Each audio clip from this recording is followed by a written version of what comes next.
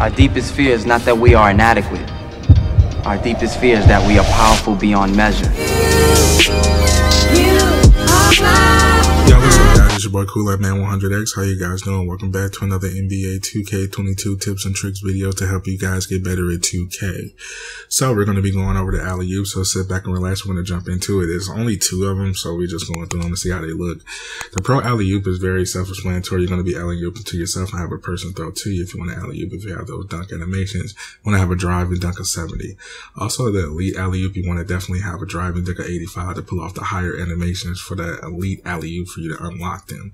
So be sure you have a high dunk animation, also a close shot so you can be able to make these dunk animations in the game. So I'll be on the lookout for that. So I hope you enjoyed this video. Just a quick video to tell you guys about the dunk animations that you can do for your alley-oops. So I hope you enjoy. Make sure you tell me what you like about it. I'm out of here, guys. Catch you guys in the next video.